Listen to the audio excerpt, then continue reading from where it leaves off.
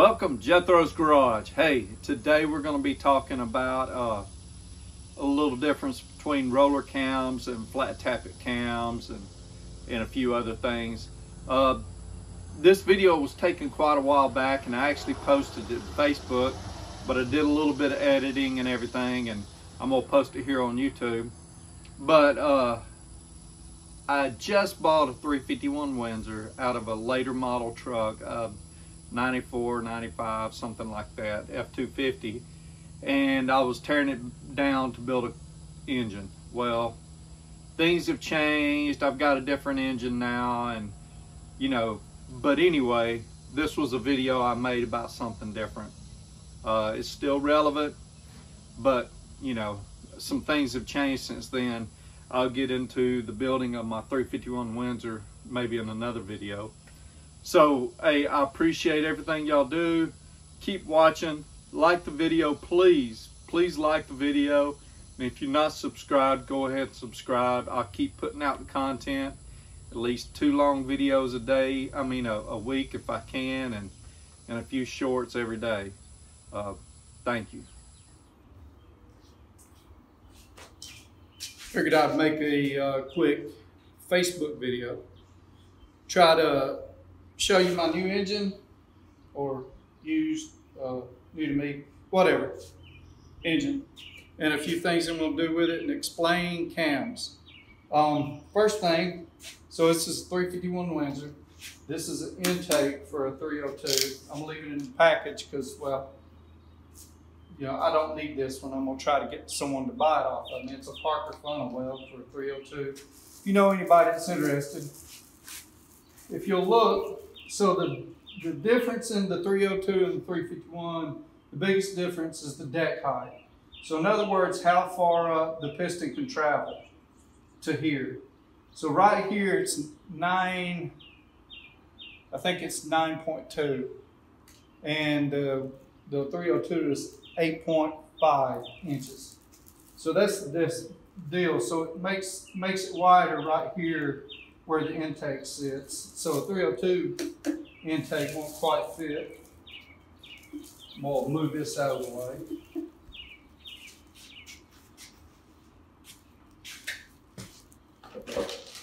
You've probably heard me talking about when I was building my 302 for my Fairlane, I was looking for a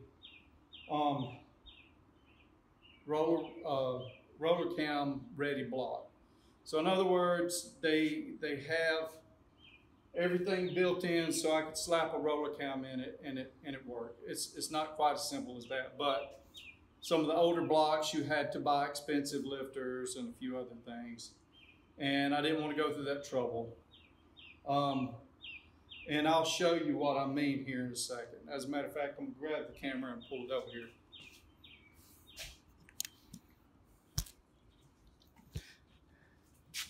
So this is what the inside of a roller cam ready block looks like. This is your spider. It holds down these things right here. They're called dog bones. You'll see, let me get this one back on. That dog bone fits on the lifter in a certain way to keep it from turning. So let me pull this, now I'm going to pull this lifter out.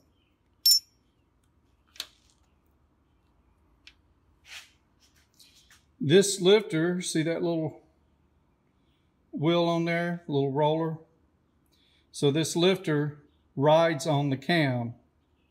That's why it's called a roller cam. This is a roller lifter. It's actually a hydraulic roller lifter. But if you'll look up here and you'll see and get it focused, you see the flat sides on it. So this lifter, you do not want it to turn in there, because if it rides on the cam like that, it's scraping it.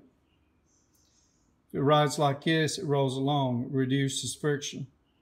But a few things, so let me show you. I got a couple of,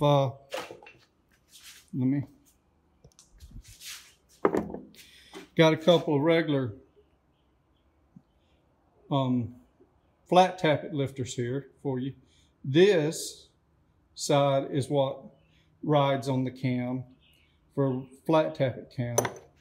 So it rides something like this. These are actually designed to turn, spin. Helps with lubricity and oiling, and it also helps with the how easy it rides across of it. So the roller cam. A roller cam, the reason you would like to have a roller cam instead of a flat tappet cam is they can make these lobes more aggressive. So this right here would be my intake or exhaust valve closed.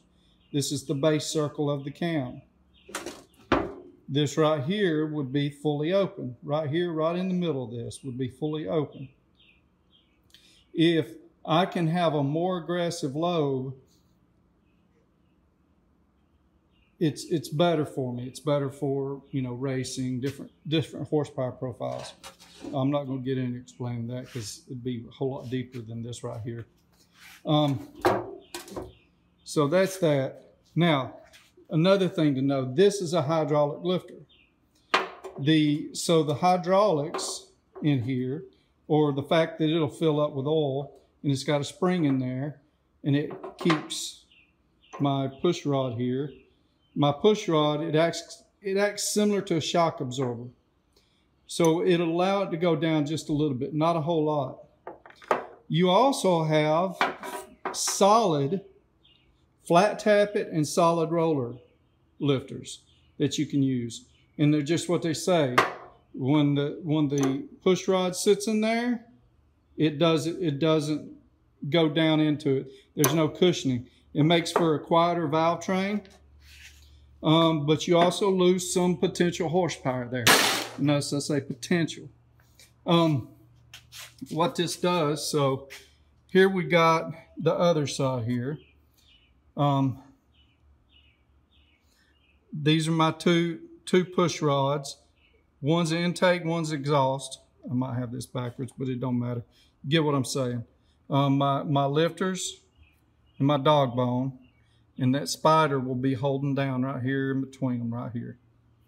So they lift my rocker arms here.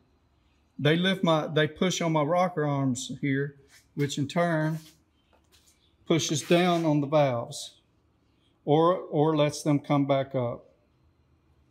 And when you do that, it opens or closes the valve and either lets air and fuel in, or pushes exhaust or exhaust out. So that's what you got there. Let me go. So next thing I want to show you, this is the new heads. These heads are Speed Pro or Speedmaster. I forget what. Speedmaster. Look, they're cheap. It wasn't very expensive. They're made for a adjustable rocker arm. I'll be able to adjust it a little better. Not the best scenario for it, but it's a little better than having pedestal mount rocker arms to a degree. But these are the heads I'm going to be using on this engine. Next thing, so first of all, the engine looks pretty doggone clean in there for what it was supposed to be. There's no significant sludge that I found. Everything looks pretty good. I'm trying to be real careful about not dropping anything down into it. I probably vacuumed it about 50 times. So I'm gonna pull these heads off. This is the head. I'm gonna replace them with those. I know I shouldn't reuse my push rods here, but if they fit, I'm thinking about doing it. I'm probably gonna put me I am going to put a more aggressive cam in it. This one, I don't know what they come from the factory. This is a truck motor. So it probably comes from the factory with something with, you know, a whole lot less lift than what I'm going for. I'm looking for 6 to 6.5, or yeah, 6.5, 0.650 of an inch lift at the valve. And this is probably below 500 or below 50, half an inch. But one thing I meant to tell you about this right here. I'm going to use it, and I'm going to use these lifters, and you can.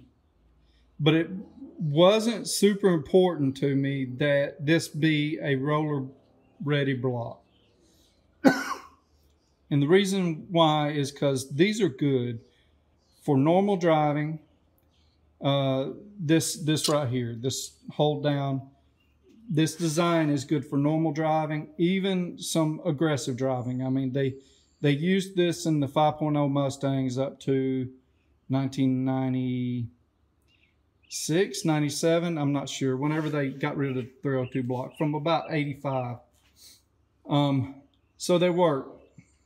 You don't hear many horror stories of someone who hasn't, you know, modified it having problems with these.